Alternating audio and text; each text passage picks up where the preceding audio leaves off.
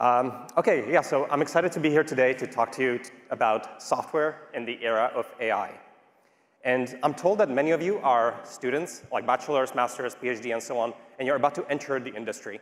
And I think it's actually like an extremely unique and very interesting time to enter the industry right now.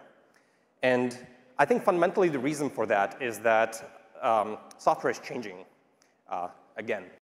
Now, so far, all of the neural networks that we've been familiar with until recently were kind of like fixed function computers, image to categories or something like that. And I think what's changed, and I think is a quite fundamental change, is that neural networks became programmable with large language models.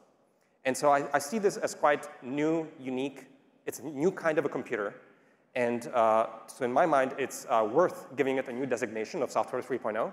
And basically, your prompts are now programs that program the LLM. And remarkably, these prompts are written in English. So it's kind of a very interesting programming language.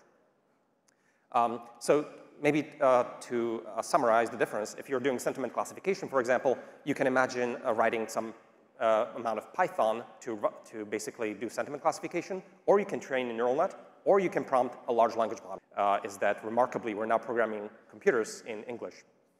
Now, when I was at Tesla, we were working on the Autopilot, and we were trying to get the car to drive.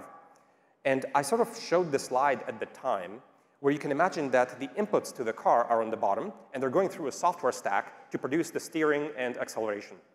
And I made the observation at the time that there was a ton of C++ code around in the Autopilot, which was the Software 1.0 code, and then there was some neural nets in there doing image recognition.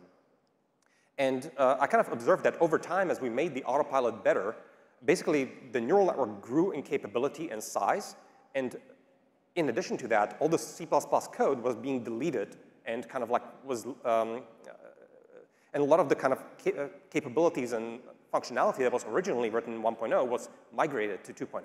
So I thought this was really remarkable at the time. And I think we're seeing the same thing again, where basically we have a new kind of software and it's eating through the stack. We have 3 completely different programming paradigms.